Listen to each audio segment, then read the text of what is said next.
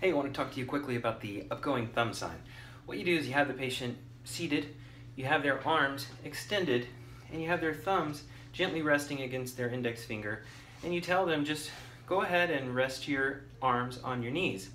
Then what you tell the patient is quickly lift your arms to shoulder level, and you watch their thumbs. Then you have them repeat this. So in an upgoing thumb sign, you can see that what just happened there is my thumbs stayed against my index fingers if you want to review the video. That's because I haven't had a stroke or a TIA, but if I had had a stroke or a TIA, as opposed to a stroke mimic, more commonly, I would then have the upgoing thumb sign. So let's pretend that I do have a stroke that's affecting the left side of my body.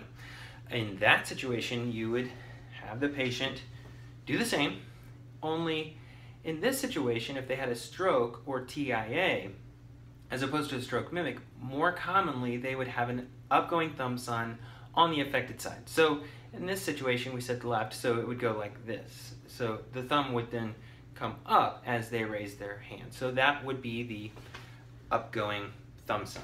It's kind of like a Babinski sign. And one neurologist in 1993 said, we should name it after the author and call it the Babinski. So I like it.